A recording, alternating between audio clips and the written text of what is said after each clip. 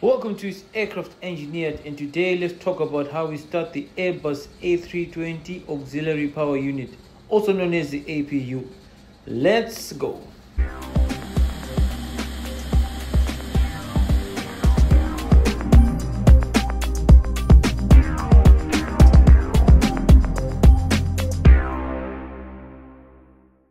Okay, this is our aircraft before anything else is initiated. Our batteries are off. You see APU battery start is not available.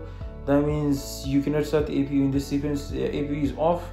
Yeah, so basically we just go through a general check of the aircraft system just to check if everything is okay. But before that, this is just a disclaimer. Please do not use this video on an aircraft environment. This is just an illustrative video just for general knowledge. Please use your approved maintenance documents. So right now the batteries are off. We check our batteries and then we check our fuel as well. We need to make sure we've got enough fuel to run the APU.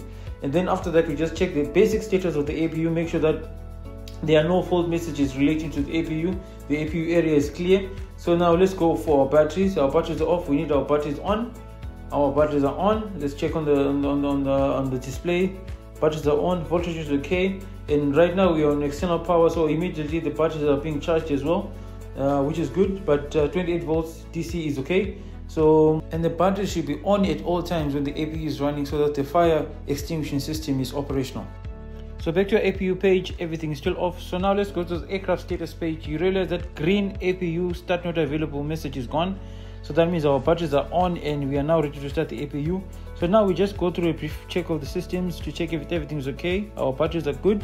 Now we also do an APU fire test to check if the APU fire extinguishing system is operational. Very important. Now our master switch is on and our indication should come live, should come on. Yes, APU gen, RPM is on and EGT is on. Now also we need to wait for the flap open message. That will let us know that the APU inlet door is open.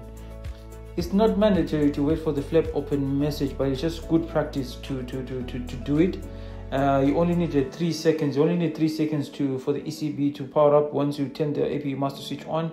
And also when you are starting the APU without any external power, you don't have the display to see the message. But anyway, it's just good practice. So our APU start switch is on and our APU RPM is coming up in EGT as well. So basically when you're starting, this page is just important for you to monitor the indications, just to make sure that you monitor the amber and the red mark of the indication, EGT limits and the RPM limits. But generally all is well. So as you can see here, RPM is going up at approximately 50%.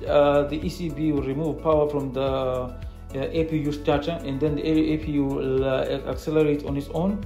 And right now, yeah, 65%. Yeah. So now the APUs, you can check with the EGT. It will come up and it will rise up and come down as well. So now we're at 100% APU available message is on. So what the message basically tells you that the APU is now ready to load. Whether you want to load electrical power or pneumatic power, that means you can turn on the APU bleed switch. So let's go to our APU plate. That's our APU plate and that's our APU bleed valve. So let's turn on our APU bleed valve and see what happens since our APU is now available. APU bleed is on, and yes, then the cross bleed valve is coming on as well for the right pack. Yes, so now our pneumatics are live, our air conditioning is running, and you are also able to start the engines with pneumatics. So basically our APU generator is on, and right now our electrical is on external power automatically, so you can switch it over by turning off the external power, and then the APU generator will come online. So this is basically how we start the APU, but make sure you pay attention to all the safety precautions. So like and subscribe for more.